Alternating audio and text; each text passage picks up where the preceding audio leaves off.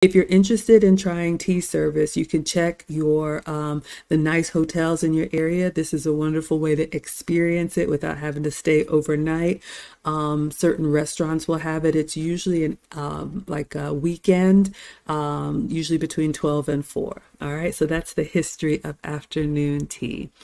Okay, so let us continue, everyone. Let me take a sip of my mint peach.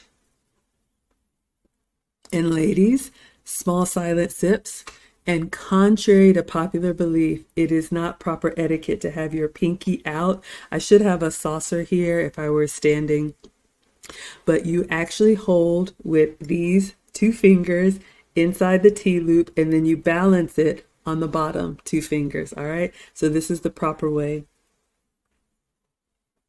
And you look inside the glass or the teacup. You don't stare people down when you're drinking.